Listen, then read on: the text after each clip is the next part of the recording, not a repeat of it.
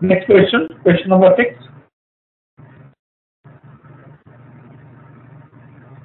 Price of oil increased by 25%.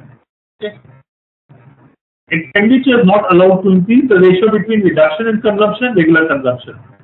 Price into quantity is equal to expenditure. Quantity, or in this case you can call consumption. So price into consumption or price into quantity is equal to expenditure. Price of oil increased by 25%. Price becomes 5 by 4 times.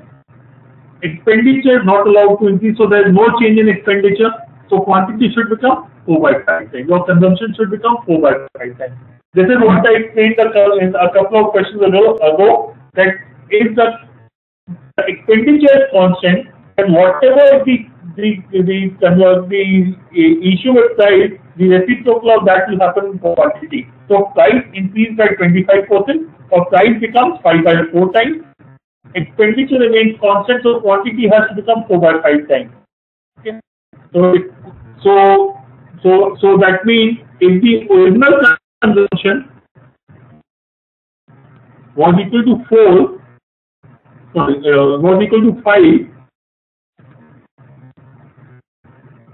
the new consumption is equal to 4. Okay.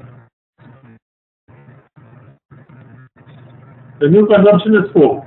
The ratio between reduction and consumption, so what is reduction in consumption? Reduction in consumption is equal to, original was 5, new is 4, reduction is equal to 1 unit. Okay. 1 to regular consumption, 1 is to 5. Okay.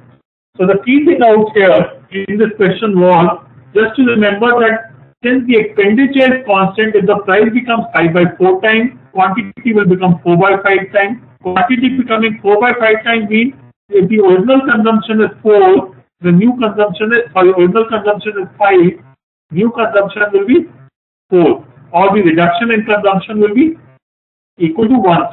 Instead of 5, you are consuming 4 units, so you are reduced it by 1 unit. So the ratio from reduction in consumption to regular consumption is 1:5, but the key thing is this particular relationship.